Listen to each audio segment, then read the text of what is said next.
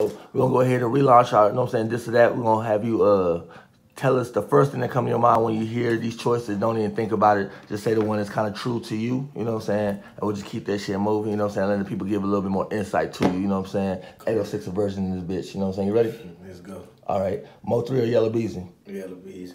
Outside or Broken Love? Outside. Coke or Pepsi? Coke. Smoke or Day Day? Smokey or Day Day? Day Day. McDonald's or Wendy's? McDonald's. Give head or get head? Get head. PlayStation or Xbox? PlayStation. COVID or monkeypox? Monkeypox. Dallas or Houston?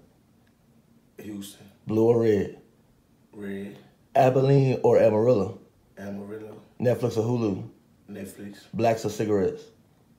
Blacks. Tall girls or midgets? Midgets. Fortnite or COD? COD. Lubbock or Midland?